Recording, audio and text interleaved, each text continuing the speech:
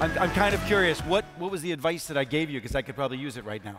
It was, in 10 seconds, it was Inc. 500, it was Super Bowl Sunday, we were both speaking, and I walked out there, I was like, there's 4 people in the audience, because it's Super Bowl Sunday, and he said, give them your passion, they've come a long way to hear you, and I talked to them as if it was 4 people in the room, as opposed to a big room, and it was like, right. Well, I'm going to talk to you all as if there are 4 people in the room. Talk to people. How about that, all right?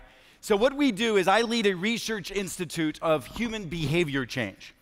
Basically, it's this. How many people in this church, raise your hands if you in this room would like to change somebody else's behavior? Raise your hands.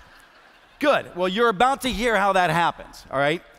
And I take out your pens and paper because this is 10 years of research that I'm going to try to give you in less than 14 minutes and 34 seconds at this point in time, all right?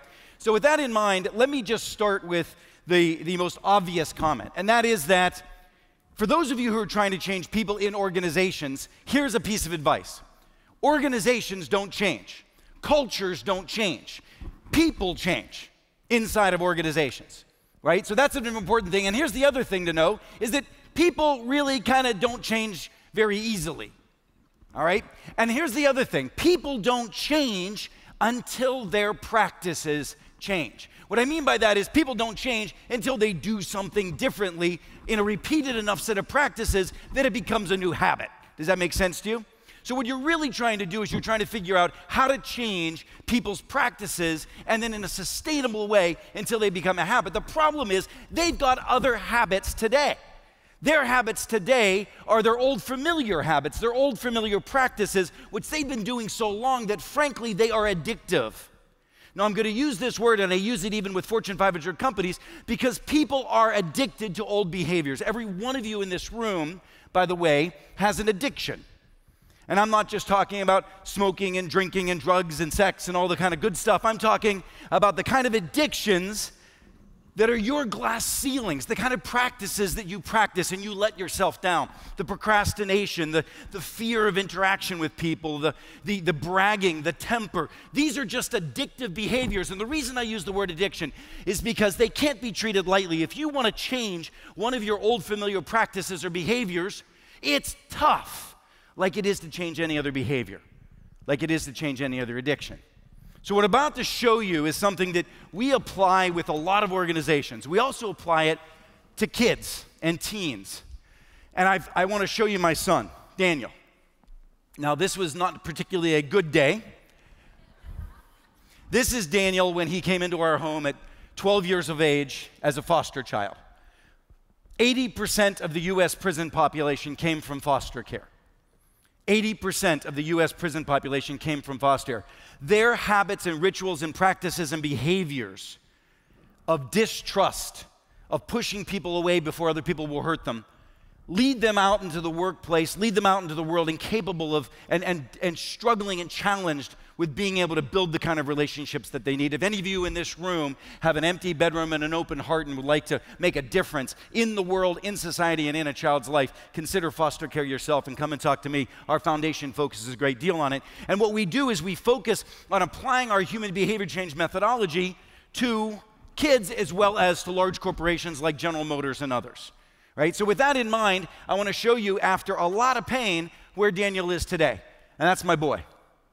This is at 15. And I'm going to take that back, because the applause isn't for me, it's for him, because Daniel's taught me in the last 3 years more than I've ever learned.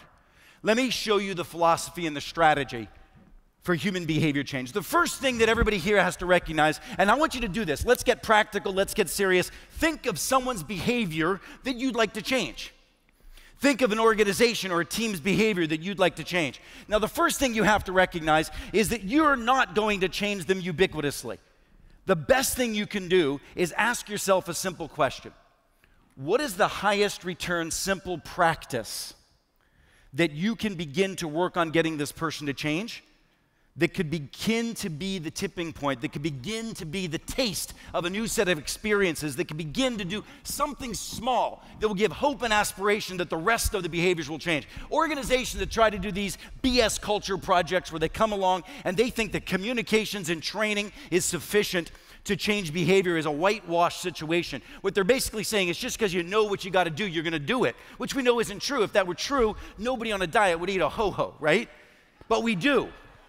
So with that in mind, what you've got to think about is what is the smallest little pinpricky practice that can change? Some people talk about collaboration in corporations. They've been talking about we got to collaborate across silos and divisions for years, and ain't nothing happening. But if you say to somebody, let's use the staff meeting to talk about something instead of just going around and reading to each other and reporting out. That's collaboration. That's a new practice to put in place. Instead of being at a large corporation where multiple brands acting like multiple brands, before you go on to your next sales call, pick up the damn phone and call one of the other brands and do a brainstorming session before you go in. That's a practice. And little by little, you can begin to see that a practice, and what you want to do is you want to pick the highest return practices that will give you the best outcome. For Daniel, it was, kiddo, tell your story with pride. Now that was too big. That's a behavior. Having pride and self-esteem was a big deal. But I said, I hear you. You're a great rapper. Let's let you rap. And so I got him a rap coach. And then with that rap coach, little by little, and the rap coach was nothing more than this really cool, dreadlocked 24-year-old guy that I met. And I was like, do you like to rap? And he's like, yeah, I like to rap. I'm like, okay, so I'm going to hire you as a rap coach. He's like, and you can move into my home in Beverly Hills, in the Hollywood Hills in Los Angeles, and you can live with us and travel all around the world and teach my kid rap. Is that good for you? He's like, yeah, I'm down for that. This is good for me, right? So he taught my kid how to do a single rap song that told his story with not shame that he was sublimating and fearful of, but with pride. So he puts his story out there. And then he learned to trust someone. He learned to trust Malcolm, which he's never trusted before, over a sustainable period of time that knows that Malcolm wasn't going to leave him, right? So now you're dealing with practice orientation. So the first thing you've got to think about in changing anybody is what is the first, simplest, highest return, positive practice that you can change in that individual. The next thing you got to do, and this is a big one, and that is that you've got to open up what we call porosity. It's a metric that we've created, and it means the person's willingness, the sponginess, the capacity for influence. That's the porosity. Now, what we know is that porosity goes through a series of mind cycles. The first one that doesn't usually work, that most people use, is people say, what are the consequences if I don't change? So as a result, that's the sort of like, I told you so, I told you to change. We know that doesn't work, right? Do we know that that works? I told you to change. No. The next thing that doesn't change that well, but our mind goes through is, well, why should I? And this is really more about the logical reasons to change. It's interesting because most businesses rely mostly on the you should, and here's why you should. And that's where they leave off on their explanation. But when what's really going on in our mind that begins to get us a possibility of change are the other people. First of all, is this going to make me more joyful? Bottom line. Is it going to make me more joyful? If you can get somebody to believe that the change you want them to make is going to make them more joyful, make it easier in their life, etc., then you start getting their attention. The next question is, will it ignite some passion of theirs? Now, the problem is most companies can't pull that lever because there is no passion in their companies. On the other hand, I got a good buddy of mine, Tony Shea from Zappos, who created an organization around passion. If you want to get somebody to change at Zappos, you just mention the passion of the customer, and we're doing it for the customer, and they get ignited and ready to go. But finally, the way people change is to belong. We are tribal animals, instinctive, 70,000 years ago, hardwired to be a part of something, and the problem is in the last 20 to 30 years, we are a part of less and less and less. Our families don't eat together, our clubs don't have the same meaning, our organizations come and go, we're all virtual, all of these things are going on. If you can tap into a sense of belonging in somebody, they're going to want to change, because that's the deepest core anthropological sense of meaning and desire. So with that in mind, here I give you a couple of tips to make people go up that scale. First of all, you don't shame them. You don't shame somebody into belonging and passion, which is what most organizations do. How dare you? You should be doing this. You know, why wouldn't you do this? You don't shame. The other thing is start opening up some transparency that makes people think that you're real. Talk about the pink elephants. Levity and fun opens up porosity and possibility. Ask them if they're willing to change. A simple lever to begin to open up porosity with an individual. And here's the other one, be vulnerable yourself. The worst thing is a leader or somebody that wants somebody to change who's standing up saying, I'm perfect and you need to change. The great leaders are the ones who can open up a sense of, we need to change. And I understand I'm asking you to do something tough, but I need to do something tough, and this is what I need to do, and this is what you need to do, and together we're going to fulfill possibility with mutual change. I could go through a number of other areas. The other thing is you got to give people choice as to what they change. You don't be prescriptive. They won't listen to that. So all of that is under the bundle called opening up porosity in another individual. Then what you got to do is you got to enlist them into a community of others.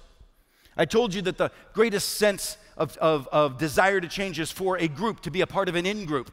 Not an out-group, but an in-group. And the distinction is that we do things for an in-group we wouldn't do for the out-group. Problem is today that most of us are walking around in our own in-group and everybody else is a part of our out-group because we don't have practice being tribal and connected like we used to. So you've got to give them an aspiration that if they do this, and then you start gathering people around them. So I started a foundation called Words to Life, which you can look it up online, for Daniel and other foster kids and other inner city kids that will rap together. And they think they're learning how to be rappers. I'm teaching them life skills. But it doesn't matter. There's now a community of kids doing it together. Now there's some aspiration of a role model community. Ultimately, you've got to recognize that 70% of the reason we change is because we tried something and liked it. So that's why we go to the practices, because you want to get somebody to try something and like it. 70% of the reasons we changed is we tried something and liked it, and we tried it repeatedly and liked it, and we kept wanting more. That was the addictive behavior. 20% of the way we change is because we were coached into changing by somebody who gave a damn about us. Only 10% of the reason we change is by training, by knowledge. And you take a look at our education system, and it's not coaching and experience, it's teaching. It's instruction. You take a look at what most organizations do is they put communication strategies together and they put training programs together, neither of which work. It's a tell people what to do strategy.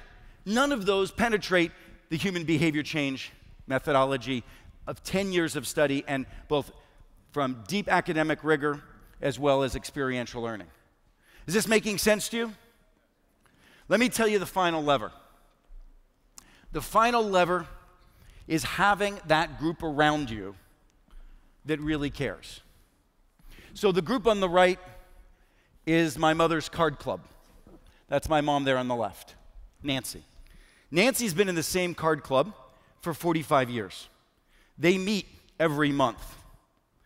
Unfortunately, the picture on the left was a number of them a number of years ago before a number have passed away. As my mom jokes, they keep having to refine different card games that they can play with fewer and fewer of the card club members. She says that one of these days she knows that one of them is going to be sitting around thinking about the others playing solitaire. But I asked my mom, I said, tell me about your card club. And my mom explained to me about how when my father was unemployed, when I grew up in Pittsburgh, my pop was a steel worker, my mom was a cleaning lady. And she talked to me about how when we were unemployed eating what was called welfare cheese back then, which was just these big lumps of big gross Velveeta stuff, and that the card club girls every day would make more food and bring food down to us. She talks about how my pop, when he passed away, how that group and she said, Keith, you were so wonderful, but even you got back to your life after a few months, and everybody gets back to their life, and here I was alone in my house. The worst time, by the way, for those of you who have parents who have lost a spouse is that 3 months after when the world has gotten back to their own work and they're alone in their home. But the card club girls took turns every other day doing something with my mom. When my Aunt Wilma was about to pass away, the card club girls decided to cancel card club. They had never done that before. And Aunt Wilma, and literally with 2 days left in her life, said, don't cancel. I'd like you to come over and have card club on my bedside. And they sat there and they said goodbye, and they played cards. And she passed away, and they've still never missed a single card club. This is what we need in our lives. 50% of Americans say that no one has their back. My second book was called Who's Got Your Back?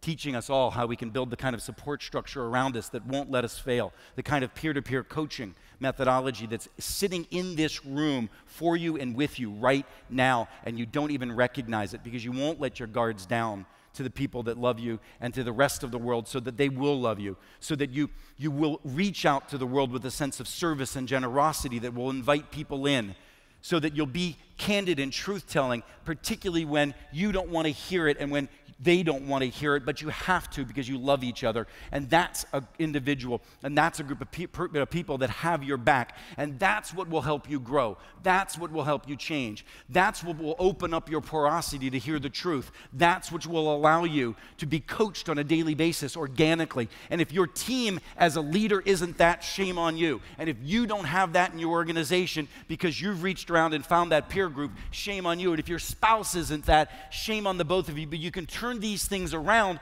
by your willingness to let your guards down and invite people in more powerful ways, and find that lifeline group for every one of you, or you won't have the success. You won't step up to the new productivity that's available to you. You won't have your dreams. You will be mediocre, but you could have everything you want if you just create your lifelines like my mom. Good luck. God bless.